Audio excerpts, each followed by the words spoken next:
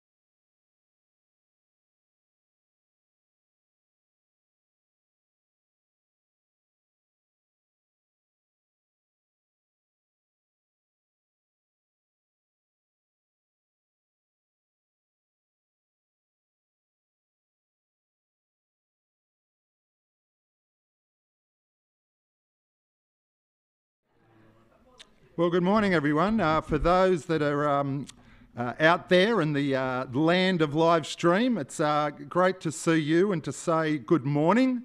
I hope you're looking forward to our time together, as I'm sure you are. We have a few people here that are still streaming in. Some are live streaming, others are streaming in. That's a poor effort at a joke at 10 a.m. on a Sunday morning. My name is Brian Heath. If you don't know me, I'm the senior minister here. We're at St John's Asquith, and it is cold outside, but not as cold as some parts of Sydney this weekend. We gather in the name of the Lord Jesus Christ, and we're going to look today at probably one of the most famous verses in the Bible. And there are times when we ask, which is the way? Which way do I go? You might be sitting in a car and men, they don't want to turn on their Navsat or their TomTom. In the old days, they wouldn't consult the street directory, and the wife said, "I think you're lost." But sometimes us blokes would say, "No, we know where we're going," and then before too long, we're horribly lost. What is the way to go? What is the way to go in life? And where do we find truth? So many people putting their hands up and saying, "I have the truth. I know what is right." But so many of those claims to truth contradict one another. Where can truth be found? And lastly, we long for life. We want to preserve life. And in these days when we are challenged and where life is threatened because of the coronavirus, it brings anxiety, it brings stress, and it brings questioning of who is in control of our lives. But today we will see one who makes the claim, the very bold claim, that I am the truth, I am the way, and I am the life. So we look forward to Tim unpacking not only that verse, but the verses around it in John chapter 14. Well, most of our people have come in as far as I can see. I hope you're settled and ready to go at home. So we're going to join together now in a prayer of thanksgiving. Despite the difficulties that we are facing, we still have much to thank our wonderful God for. So let's join together in this prayer of thanksgiving. Almighty God, Father of all mercies, we, your unworthy servants, give humble and hearty thanks for all your goodness and loving kindness to us and to all people. We bless you for our creation, preservation, and all the blessings of this life, but above all for your amazing love in the redemption of the world by our Lord Jesus Christ, for the means of grace and for the hope of glory. And we pray, give us that due sense of all your mercies, that our hearts may be truly thankful, and that we may declare your praise, not only with our lips, but in our lives, by giving up ourselves to your service, and by walking before you in holiness and righteousness all our days, through Jesus Christ our Lord, to whom with you and the Holy Spirit be all honour and glory, now and forever. Amen. Well, we do ask ourselves, where can truth be found? And we as Christians believe that truth is found in God the Father and in his Son, the Lord Jesus Christ. And so we're going to declare now what we believe to be truth. So please stand as we encourage one another as we say the words of the Apostles' Creed. Friends, what do you believe? I believe in God, the Father Almighty, maker of heaven and earth. I believe in Jesus Christ, God's only Son, our Lord, who was conceived by the Holy Spirit, born of the Virgin Mary, suffered under Pontius Pilate, was crucified, died, and was buried. He descended to the dead. On the third day he rose from the dead. He ascended into heaven and is seated at the right hand of the Father. From there he will come to judge the living and the dead. I believe in the Holy Spirit, the holy universal church, the communion of saints, the forgiveness of sins, the resurrection of the body, and the life everlasting. Amen. Well, please be seated. We've been reading our way through the book of Jeremiah. We're up to the last few chapters, and Murray is going to bring us our next instalment. Thank you.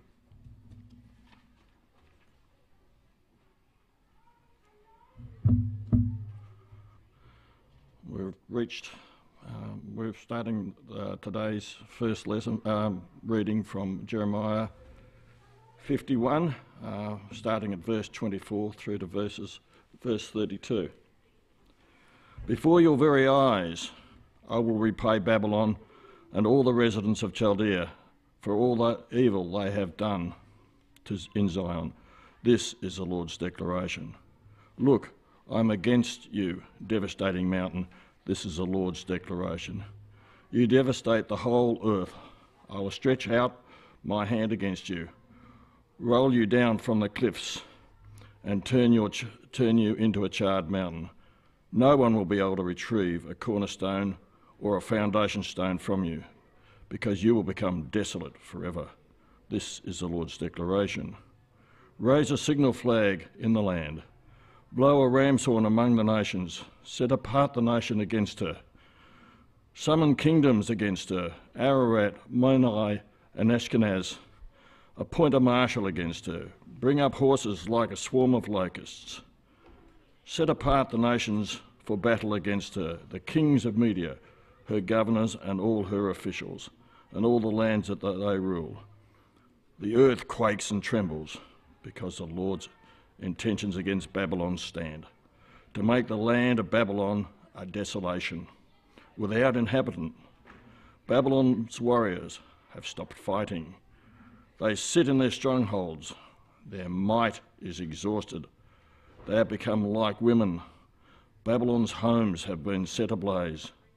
Her gates are shattered.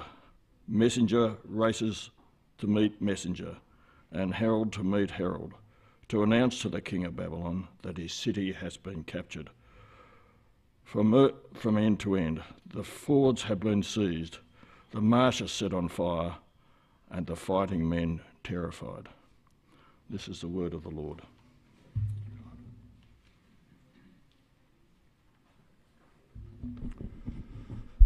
We'll just have two notices for you this morning. The first is our book of the month, Living Without Worry, How to Replace Anxiety with Peace, a book for the times in which we live. You can get your copy on the Royston Parade exit there on the table, or you can get one during the week from Jenny. If you don't have your money and you still want a book, just put it down and you can direct transfer if you wish. And secondly, I wonder if you've ever thought, perhaps as we've been reading Jeremiah, I don't really get the Old Testament, or I don't get it as much as I'd like to. An Old Testament prophet, where does he fit in? What's the place of the Old Testament? Do we need it even, given that we've got Jesus and we've got the New Testament? Well, of course we do. And you don't understand the new without the old, and you won't understand the old without the new. So there's a correspondence course from Moore Theological College, and there's lots of help online, but there's even more help because it's going to be a group done via Zoom with Dennis Wright here, who's done the whole of the PTC and more, I think, as your leader. A group has just done Introduction to the Bible. If you'd like to do that, have a chat to Dennis. It's going to start mid-September. He'll tell you how to sign up. You can even do an exam if you want and complete one of the units towards that certificate. But you don't have to do the exam, no pressure, but there's great benefit in studying as a group. So you may have a bit more time on your hands with COVID, and so why not make opportunity of that time by studying this subject. If you're at home watching and you want to know more, just give me a call during the week, or if you're a member and you have the parish directory, just get Dennis's number and give him a call. Well, we rejoice in the work that's going on through the Bush Church Aid Society and our linked missionaries in Lightning Ridge, Kurt and Beck Langmead and their children. And Kurt has kindly put together a video just for us, the people of St John's, Asquith, to let us know about what's going on there. So we're going to have a look at that now. Thanks. Well, g'day friends at St John's.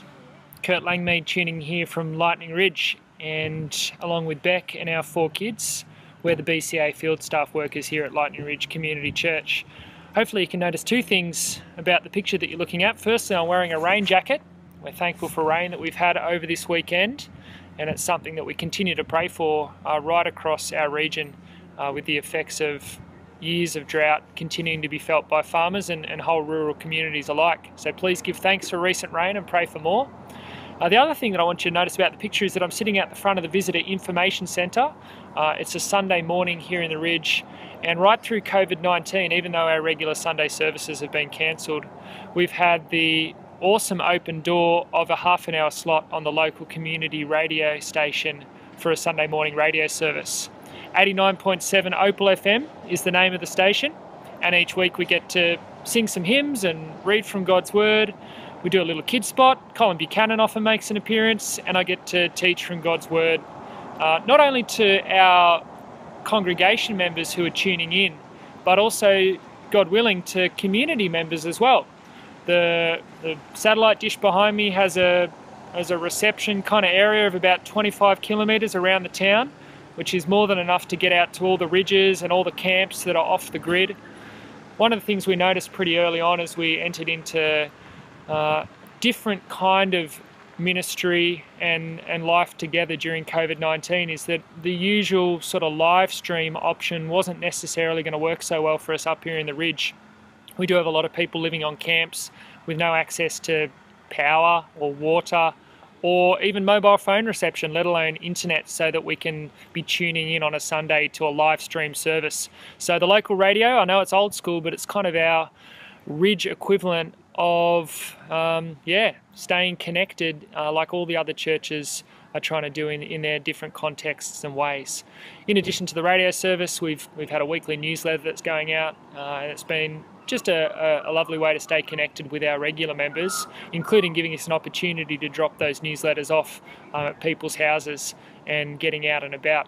So in some ways, lots of things have changed over the last few months, but in other ways, and I guess in the most important ways of all, nothing's changed at all. We have a vision statement here in the Armidale Diocese, which is introducing people to Jesus and helping them home to heaven. That hasn't changed. We're just looking prayerfully for ways to keep doing that while we can't be gathering together like usual. So please be praying for us. Pray for Beck and our 4 children, especially June and Arthur, who are school-aged and they're back at school. We've got scripture back this term. Thanks God for that. Pray for open doors on Fridays as we teach in the local central school, and a couple of Wednesdays a term out at Gadooga Central as well. Pray that we can do a good job caring for those who are feeling most isolated, especially our aged care home residents and those who are already unwell and so finding it difficult to get out and about.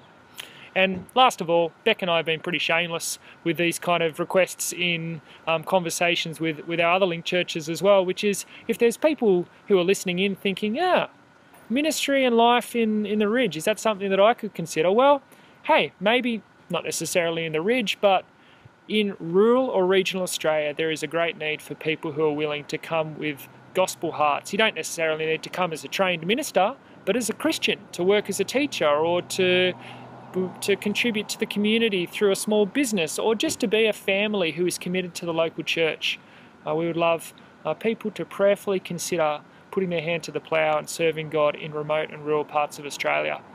The Bush Church Aid Society, BCA, that's who we work for, is a great way to find out more about the work that's happening around our country, and you can sign up to our regular prayer newsletters by searching for our name, that's the Langmead family, on the BCA website. Anyway, thanks brothers and sisters for your prayerful partnership, for your encouragement. It's always lovely to receive emails and just to know that you guys are praying for us and remembering us out here in the Ridge. So God bless you guys. And until next time, stay safe, stick close to Jesus. See ya.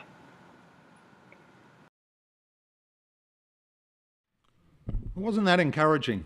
That was fantastic just to hear what's going on and how God has provided that opportunity through Opal FM radio station, and we'll be praying for the Langmeads a little bit later in our service together. Well, we come now to the time where we're going to hear the passage read that Tim will be preaching on. So Murray will come and then Tim will follow. Thank you.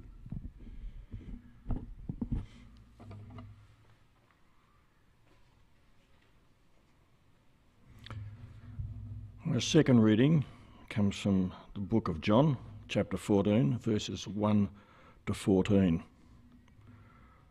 Don't let your heart be troubled. Believe in God. Believe also in me.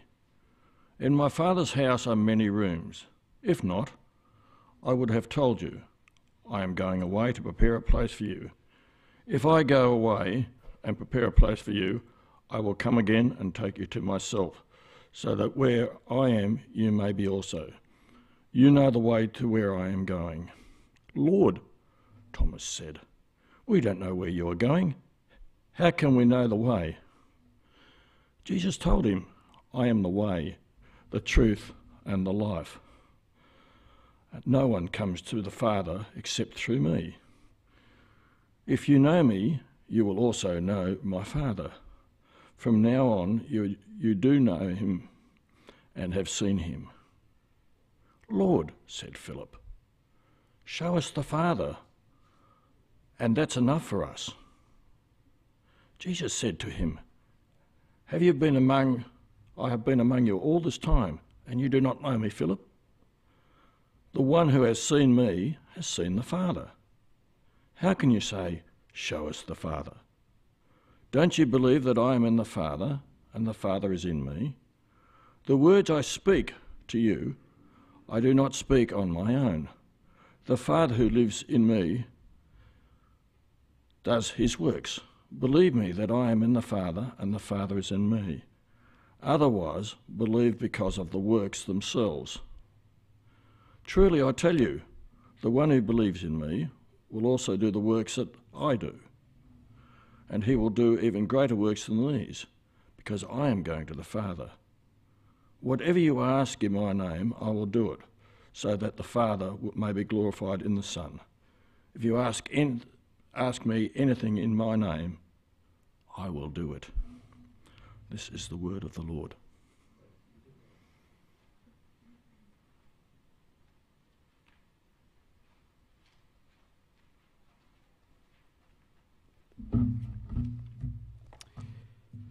Well, I'm sure you've heard it before, but the saying goes, you only know what you've got when it's gone. Well, are there ever times in your life where you fail to appreciate what is right in front of you, what has already been revealed to you? Maybe it's because you don't quite understand what you do have. During the filming of a Quentin Tarantino movie, and of course it was Quentin Tarantino, The Hateful Eight was the name of the movie, a 145-year-old guitar, more precisely a priceless and loaned 145-year-old guitar, was accidentally smashed to pieces because the actor didn't realize what he had in his hands. He thought it was a prop, and so he yelled out, "Music time's over," and belted it into a pole. Or maybe you don't appreciate what's been revealed to you because you don't like what you have. It's a bit like perhaps when the service leader tries to tell a joke to get people into church. The big revelation of a punchline is met with awkward silence, and that, Brian, is why people come a bit late to church. But today we see in the disciples that what they struggle to understand and appreciate is what has been revealed to them in Jesus. What they have had as they've walked with Jesus, heard his teaching and seen his works. And as they reveal this lack of appreciation in their questions to Jesus, we actually need to turn God's word onto ourselves. We'll hopefully see the ways that we can better appreciate what we have, what God has made clear to us. And what he has made clear for us here today is this: following Jesus means having faith and being fruitful. Well, with this in front of you today, what will you do? The first thing I hope you should do is join me as we pray that God would speak to us today. Let's pray. Our Heavenly Father, we thank you that you have revealed Jesus to us. We pray that as we consider the struggles of the disciples with their questions to Jesus, that we might learn how to overcome our own struggles in following you and have a rich faith and be fruitful in it. All this we pray in Jesus' name. Amen. Well, this week, we get a few more characters within the group of disciples. Last week we had Peter and his thought that he didn't really need Jesus to die. But this week we see exactly what it is they cannot see, even though it's actually all been shown to them by Jesus. Now, in their questions, the shortcomings of the disciples are almost always highlighted. And of course, I think it's easy to think, well, I know the answers.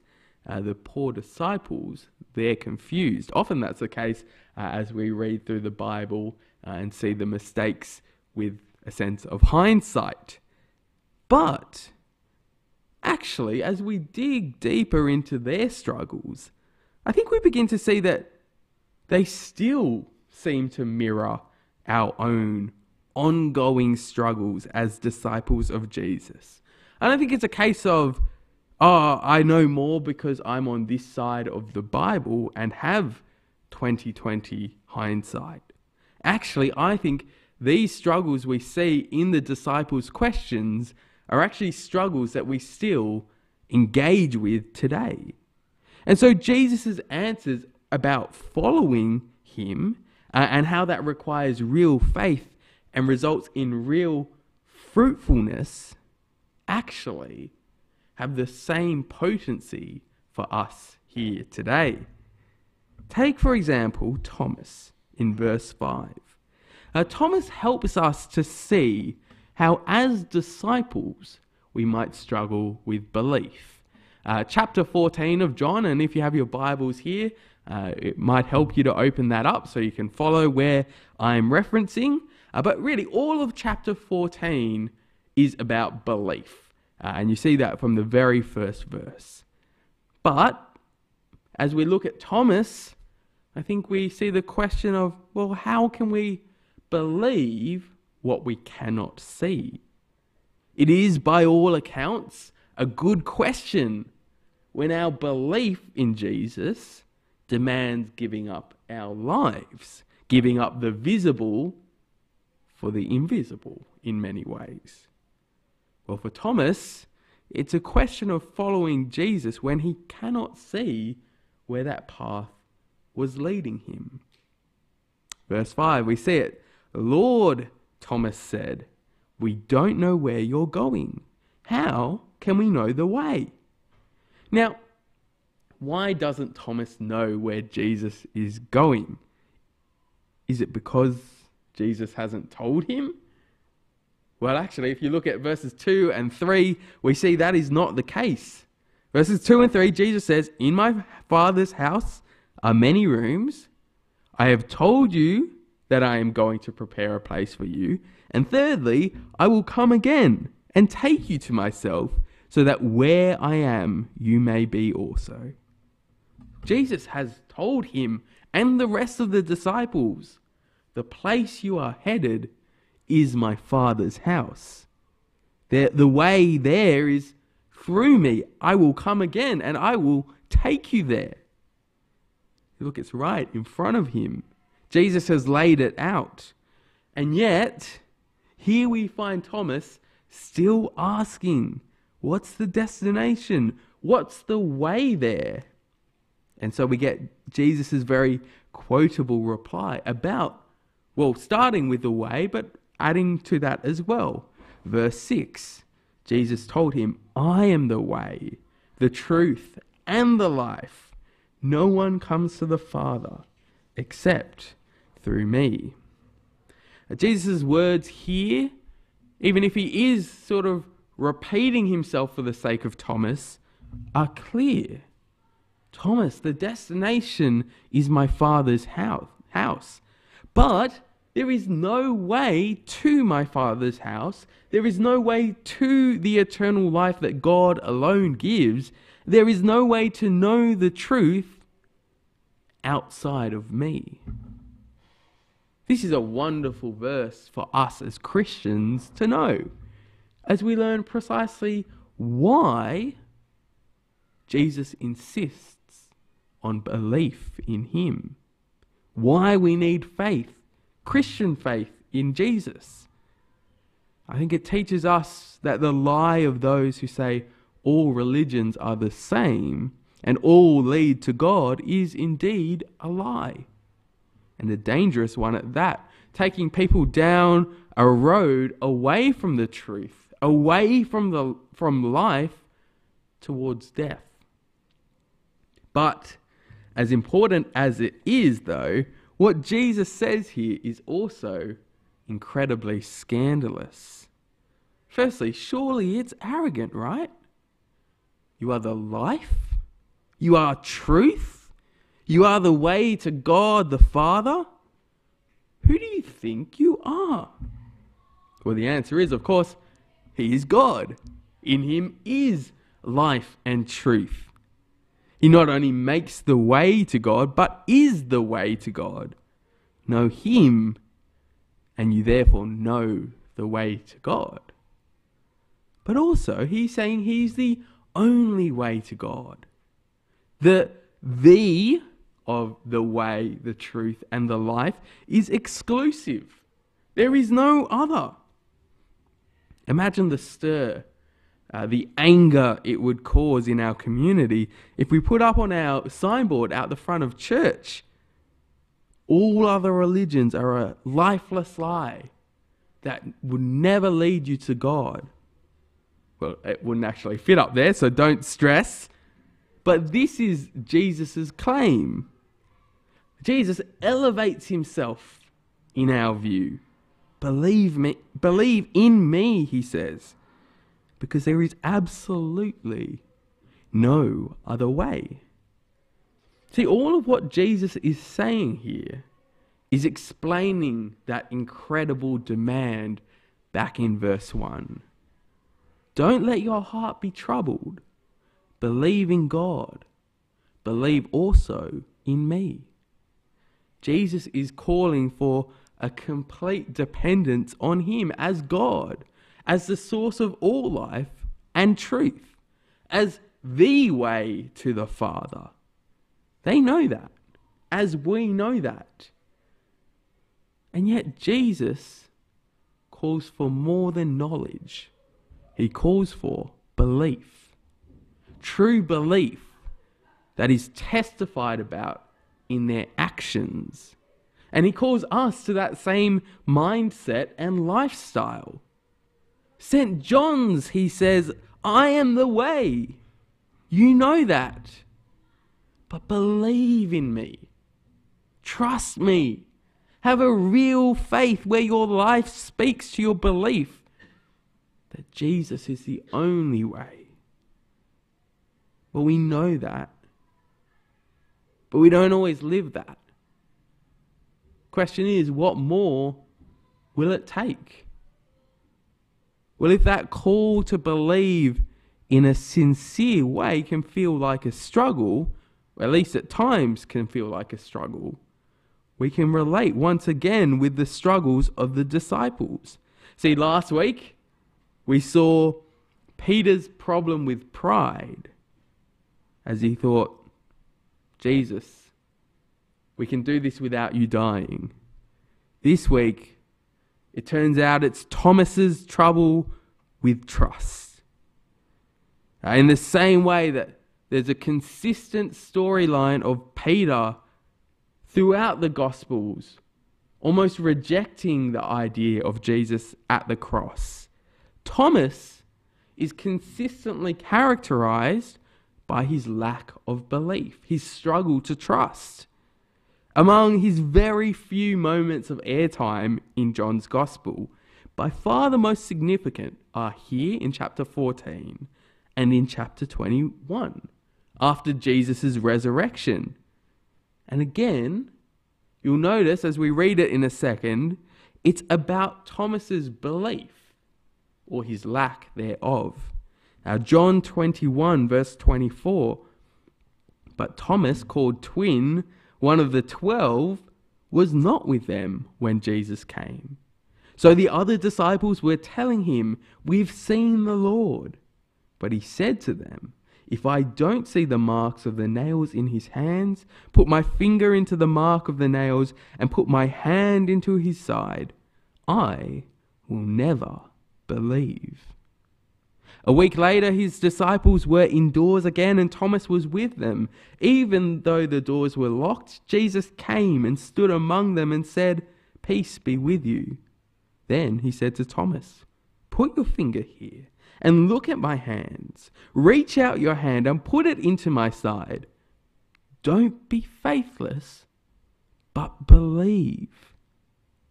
Believe, Thomas, believe, Jesus says. Do not be faithless. But perhaps you feel a bit like, well, maybe deep down, particularly in the extraordinary parts of our faith, you do feel like Thomas in his questions. Jesus had told Thomas where he was going and the way there. He told him also that he'd rise again. And like us so often, Thomas either didn't understand it or didn't accept it because he thought it was impossible. Do you ever feel like that? Do you ever feel that you do not understand what God has to say? Or maybe why he says what he does. And so it's hard for you to believe in God's word. Well, hear Jesus' command in verse 1 of chapter 14 once more. Don't let your heart be troubled. Believe in God. Believe also in me. Jesus commands two things there, right? Having an untroubled heart and also belief in God, in the Father, in Jesus. But Thomas isn't the only one who has a tough time with this. I'm sure we're thinking, well, yes, of course, we have a tough time with this. Well, even within the disciples, it's not just Thomas. See, we've had Peter's problem with pride, Thomas's troubles with trust, and just to cap it off, because I couldn't help myself, we now get to Philip's faulty following of the Father. Verse 8, "Lord," said Philip, "show us the Father, and that's enough for us." Now, Philip's saying two things here about his current experience of God. First of all, it's not enough. And second of all, I think in perhaps a quite hurtful a thing to say to Jesus, he hasn't seen God. Now, does our faith ever feel like that? That God is distant? That we somehow need more than what we have to go off? I think an interesting question to ask yourself is, if Jesus or the Father showed up at church today in the flesh, he didn't listen to the instruction not to mingle after church and stayed for a chat, and he chatted to you. When you went home, would you change? Would you change in the next day, the next week, the next year? Well, if so, if that would be so life-changing for you, why? What exactly is the difference between that hypothetical and our real life as Christians? What is it exactly that is lacking in what we've experienced of faith and God that would be added to by that situation? That you'd seen God, perhaps? Jesus turns to Philip and says in verse 9, "Have I been among you all this time and you don't know me, Philip?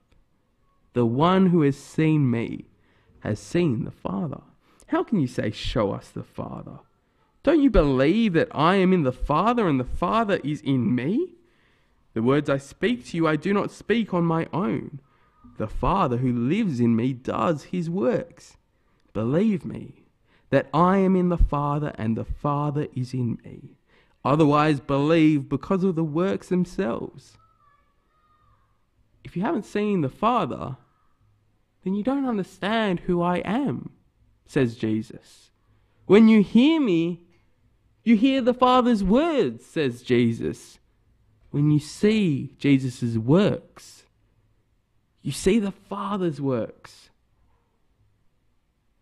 Like Philip saying, "I've never experienced God," to which Jesus replies, "I am in the Father, and the Father is in me." But if you can't get your head around my words, says Jesus, which by the way are the Father's also, then believe because of my works, which are so clearly the works of God. Now you might say, well, okay, but we haven't seen Jesus either, have we? Well, of course, chapter 14 goes on to show us that we are not without God. As Jesus departs, he sends the helper, the Spirit of God, to live in us, for us to know God, to be helped and not abandoned. More than that, we have the words and works of Jesus to read of ourselves.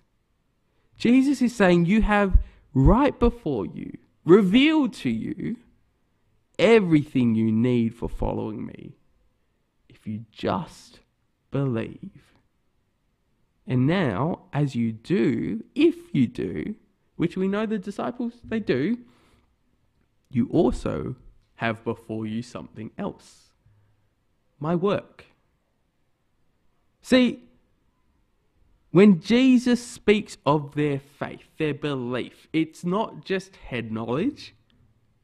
It comes with fruitfulness. And when he speaks of their fruitfulness, he doesn't just say, continue doing what I've been doing. But in fact, he says something that perhaps catches us a bit off guard when we read it. Verse 12, "Truly I tell you, the one who believes in me will also do the works that I do. And he will do even greater works than these, because I am going to the Father." Now, Jesus is not saying here that our work will be more spectacular or more numerous in the amount of works than Jesus's. For one, if he meant more numerous, there's plenty of good ways to say that in Greek, and this was not one of them. Secondly, though, it's a bit of a stretch for us to imagine doing anything more spectacular than raising Lazarus from the dead or multiplying matter before our very eyes like Jesus did with the bread and the fish, and the list goes on. So what is it about the quality of the works of all those who believe in Jesus that makes them greater? Well, Jesus actually tells us, isn't that nice? The basis of the greatness of their works is that he is going to the Father. By his sacrifice and exaltation, the whole of Jesus' ministry and teaching is tied together. There is now a clarity to their work that is won by what Jesus achieves on the cross and in his resurrection. That showed in how the difference showed in how Jesus' words were misunderstood before he died and rose, even by those closest to him. Well, more than just clarity though, the reason why we're able to do this continued work, this greater work, is because it's Jesus doing the work through us. See verse 12, if you've got your Bibles there, the work belongs to Jesus. Verse 13, the works are enabled by Jesus. And verse 14, the works are done by Jesus as we ask for his help in his name. If you believe. Truly I tell you, the one who believes will do Jesus' work. Will you do Jesus' work? So often, and I think wrongly, we separate works from our belief in order to rightly say that works don't save us. However, do you believe? I hope the answer is yes. If so, you will either do Jesus' works and even greater works, or you are calling Jesus a liar, in which case I would say you probably don't believe in him. Now, it's not a cause for pride, is it?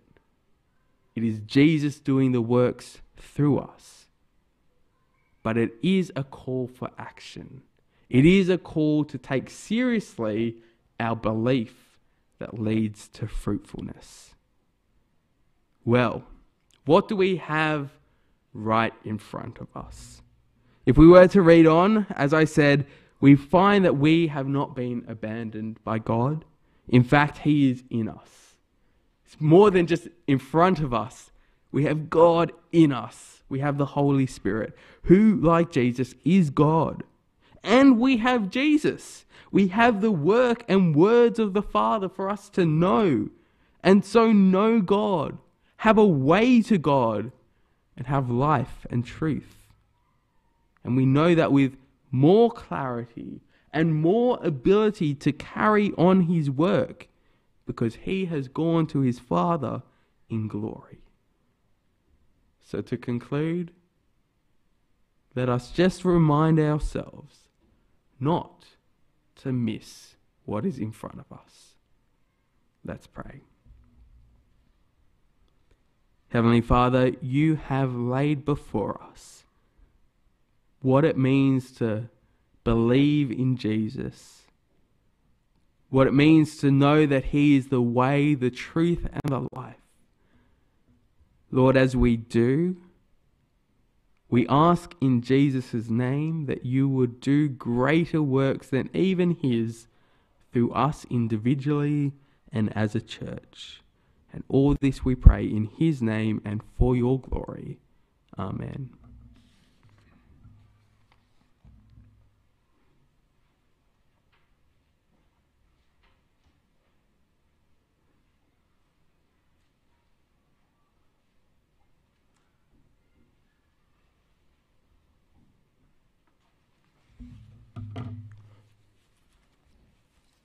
Whoops.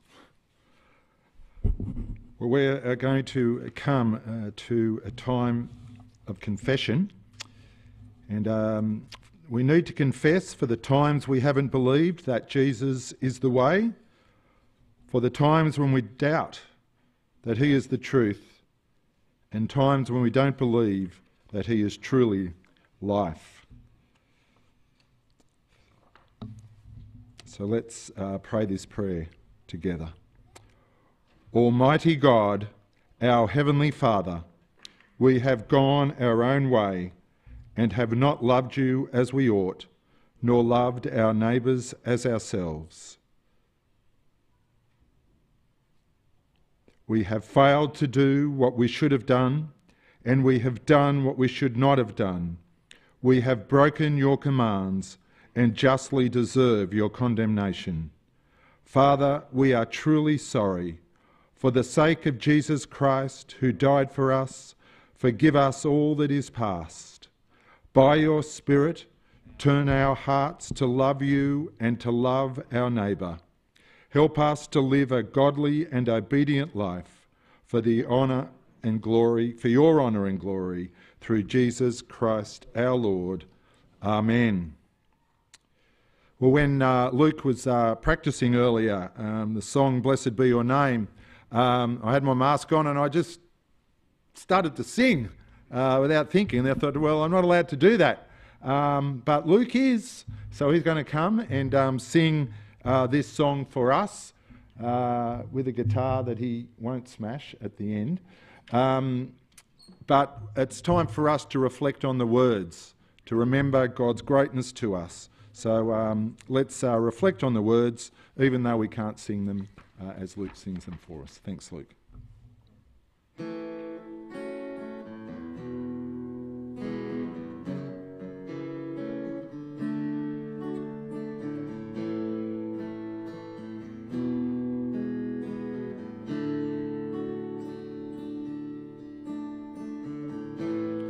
Blessed be your name in the land that is plentiful, where your streams of abundance flow. Blessed be your name. Blessed be your name when I'm found in the desert place. Though I walk through the wilderness, blessed be your name.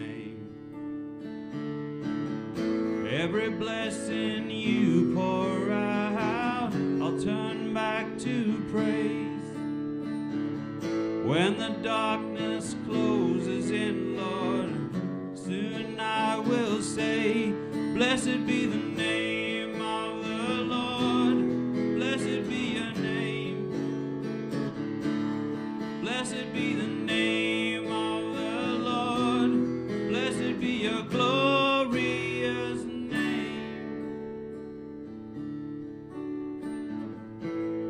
Blessed be your name when the sun's shining down on me, when the world's all as it should be. Blessed be your name. Blessed be your name on the road marked with suffering, though there's pain in the offering. Blessed be your name. Every blessing you pour out, turn back and praise. When the darkness closes in, Lord, still I will say, blessed be the name of the Lord. Blessed be your name. Blessed be the name of the Lord. Blessed be your glorious name.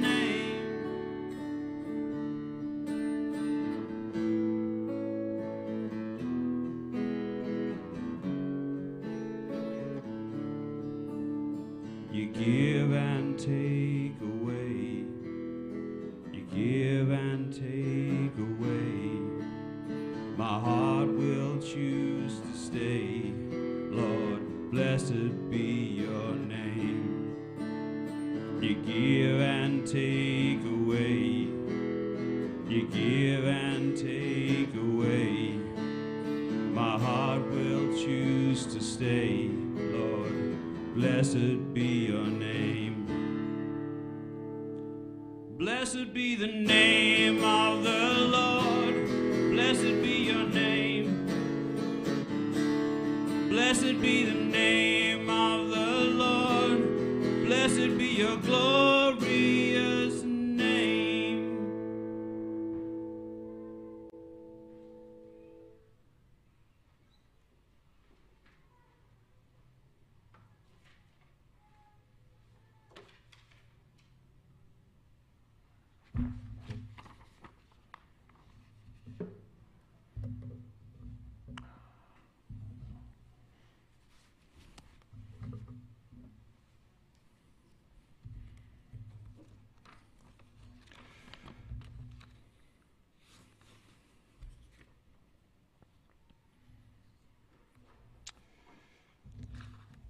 Well, we're going to continue in a time of prayer.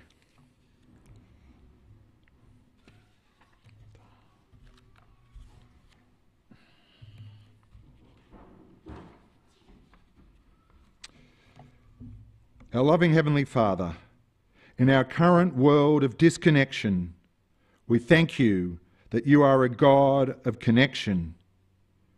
We thank you that in these days of social distancing, that you say to us, draw near. We thank you that in these times of uncertainty, that you are a God of certainty. That you say to us, I am the way, the truth, and the life. That when our world seems to have lost its way, that in knowing you, we know the way. That in a world of so many so-called truths, that in your Son is the truth. That in our fear and grief of lost life, that in you we can have life and have it forever. Help us, Lord, to trust you, to rest in your faithfulness and goodness, and to walk along your path, not knowing that what we might encounter along the way, but knowing full well the destination of eternal life. We pray, Lord, for our church and ask that we might be a centre where people come to know you, to trust you, and to follow you all the days of their lives. We thank you for those who discovered us via our pre-recorded services and live stream, and in so doing came to hear your life-giving word. For those who are watching that we don't even know, Father God, minister to them according to their needs.